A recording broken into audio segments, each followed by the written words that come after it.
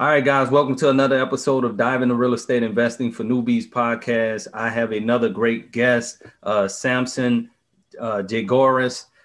Samson, man, he has an extensive background. That's all I have to say. I'm gonna read a little bit about his background, and I'm just excited to have him on the podcast. So, Samson has over 12 plus years in the business. He's an executive leadership and entrepreneurship. Samson has served as a professional futures and commodities broker, built a single-family rental property business, and a boutique gym. Most notably, Samson has been a key player on the executive leadership team at Madwire and Inc. 500 marketing and technology company located in Fort Collins, Colorado. He has aided in taking Madwire's revenue from 7 million to over 100 million and 35 employees to 600 employees in 10 years. So, and it's tons of stuff, more stuff I can add, but I'm ready to hear what Samson got to say, man. Just welcome to the show, Samson. Appreciate you being on.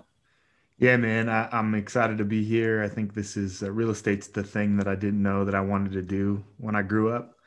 And I love that you're specifically focused on helping people find their way into it. If you're like me and you, we love it. We know the advantages of it. It's fun putting the deal together, hustling it down.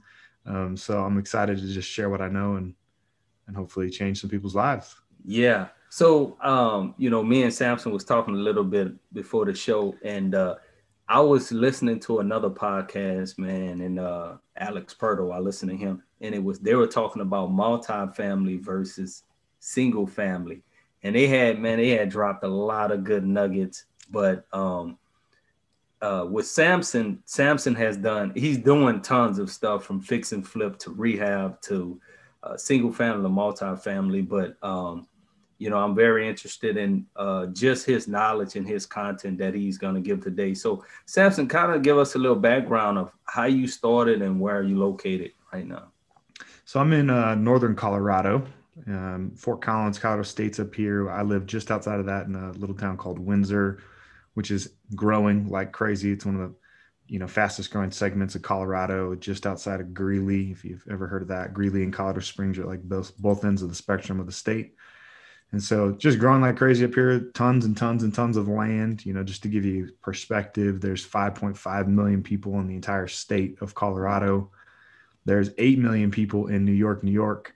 So there's lots of land and lots of opportunity for residential development. So there's a ton of that going on right now in the state. For me, I got my start back in 2008. So I graduated on a Friday with a degree in human physiology and decided to completely pivot and walk into a futures and commodities trading brokerage on a Monday. And 3 months later, I was a newly crowned futures broker. And that was September 29th, 2008. And the Dow Jones fell 777 points in a single day, which set off the economic housing crisis. But as a 24-year-old young guy, it was probably the best thing that could happen to me because I got baptized quick. And I was learning just real time every single day, and being around seasoned traders and investors and whatnot.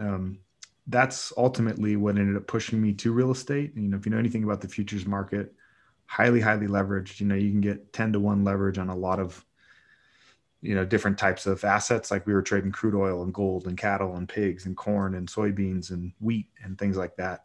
The consistent theme was, though, the people who perennially made money were my producers, meaning they were people who actually owned hard assets, right?